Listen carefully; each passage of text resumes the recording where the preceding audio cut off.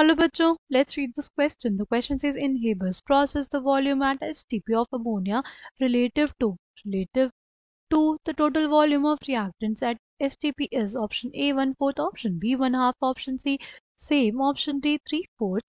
Right? The key concept for this question is की concept क्या हो जाएगा इस क्वेश्चन के लिए वो हो जाएगा Haber's process right Haber's process क्या होता है it is basically reaction of nitrogen with 3 moles of hydrogen gas to give us 2 moles of ammonia gas. अगर बात करते हैं टोटल वॉल्यूम ऑफ रिएक्टेंट्स की टोटल वॉल्यूम ऑफ रिएक्टेंट्स क्या हो जाएगा हमारे पास total volume of reactants will be V plus dV यानी 4V. ठीक.